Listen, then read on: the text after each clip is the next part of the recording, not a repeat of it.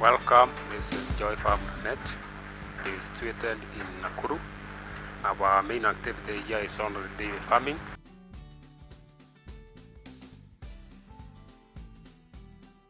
We have 3 milkers, we have 10 dry, we have 10 in-calf heifers, we have about 14 weaners, we also have about 20 borings, and we have 7 calves. This group is milkers. These are the high yielders.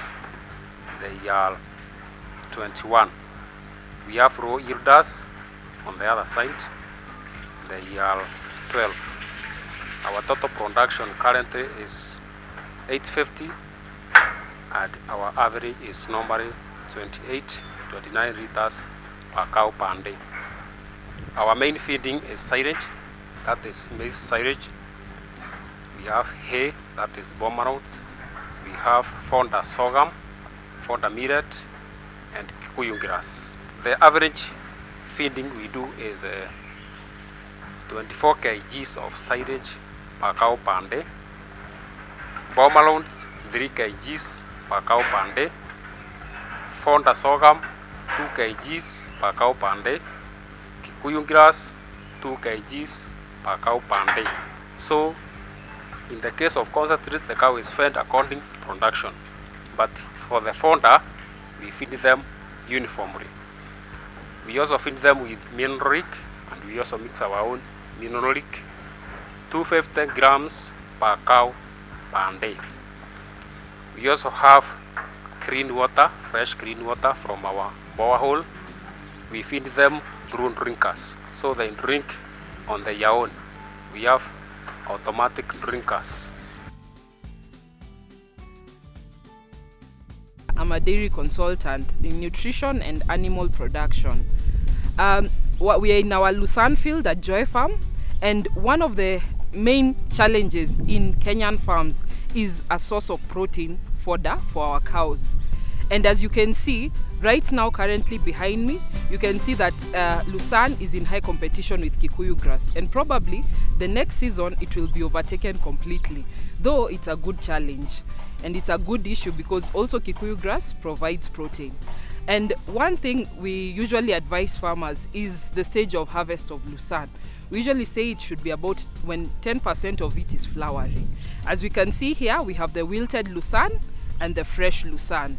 And also we advise farmers that if they should try and manure as much as possible to ensure that you get the required or the recommended protein amount. Otherwise, if not, then we'll just have a feed that gives us fiber and very little protein. And yet our main problem is protein in our farms. I am a dairy consultant, and here at Joy Farm we are talking today about young stock management. The reason why we are looking at weight gain is this will determine how early or how late we are going to inseminate them, and finally when are they going to calf down. Average growth rate that is expected, especially for Holstein Friesians, should be 700 grams per day. So that means if they grow at 700 grams per day, by 15 months they are already inseminated. Then at exactly 2 years they are calving down.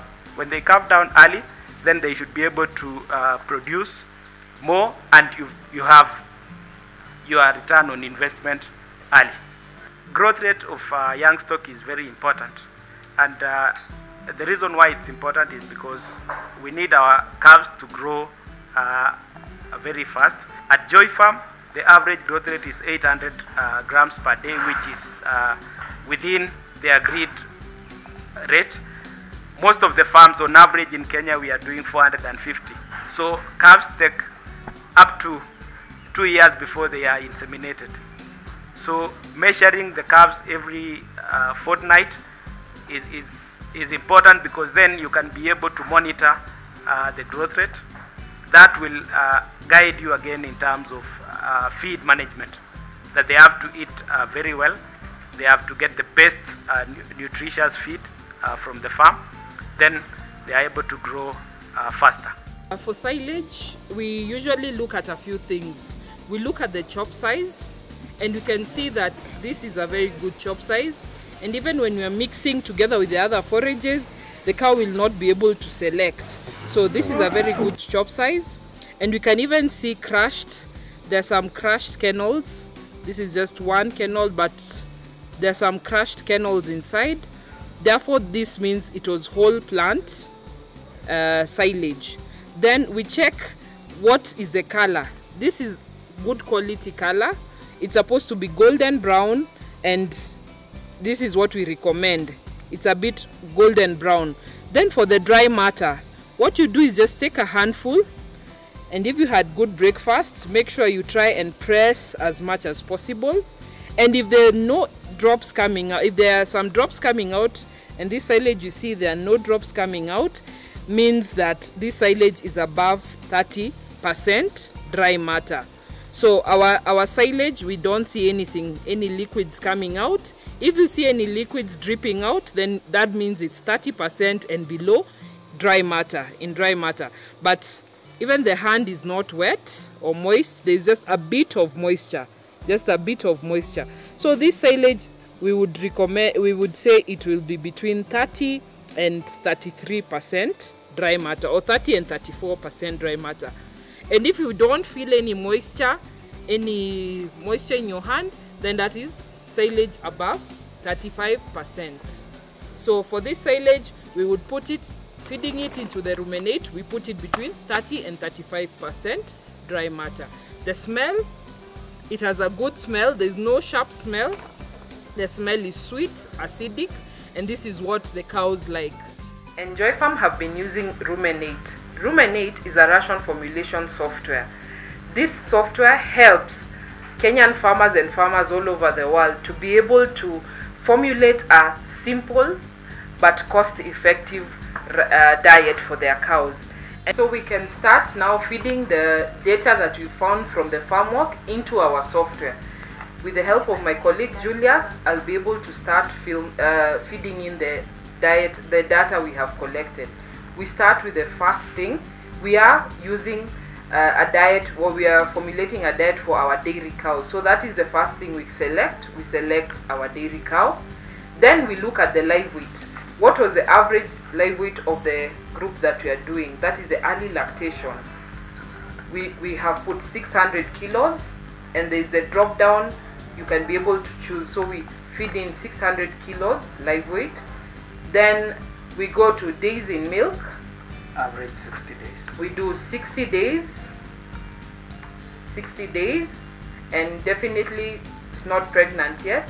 Then the average milk production or milk yield for that group. 28 liters. 28 liters. Sorry. 28 liters. Then the milk fat. Milk fat, we do 3.7. This is a guesstimate. Our milk yield or average milk yield for this group, that is the early lactation group, is 28 liters. You can just type it in, or you choose to select the app menu. Then for the milk fat and true protein, milk true protein, most farms do not know the exact estimate or the exact milk fat and milk protein, but this farm, the processor they give it to usually tests. So for the farm, they have 3.8 for the milk fat and 3.2 for the milk protein. So we have put 3.8, 3.2. Then for the DMI estimation method, we usually use NDF. And since these cows are zero grazed, we reduce the distance walked to 0. And since the terrain is flat, we usually select flat.